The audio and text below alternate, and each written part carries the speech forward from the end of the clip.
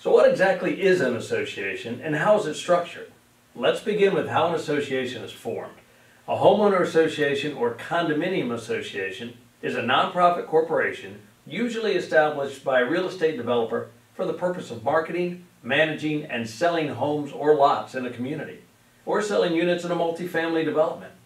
The governing documents of the association grants the developer special voting rights in the operation of the association. They also allow the developer to exit financial and legal responsibility of the association by transferring ownership to the homeowners.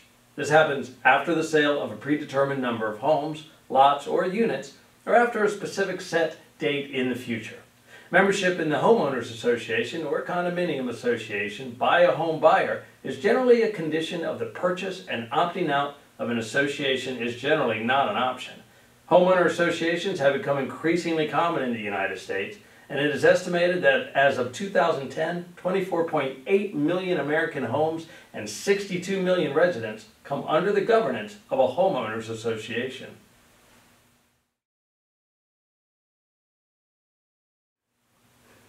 An association provides members with shared community benefits and increased property values by sharing common expenses such as landscaping and swimming pools, for example. This is done through the enforcement of the declaration of covenants, conditions, and restrictions to achieve a community representative of such values as established in the original governing documents.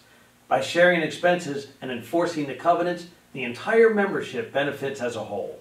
For example, a member wishes to paint their home purple with pink trim.